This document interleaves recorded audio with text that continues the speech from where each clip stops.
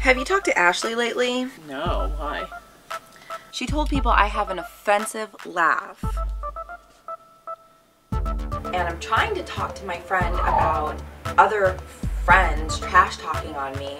Something so hurtful about my laugh. I mean, who makes fun of somebody's laugh? Anyway. It's unique. You have a unique laugh. Unique? Her laugh is somewhat unique, I said. Shorty don't seem to mind my laugh, that's all I'm gonna say.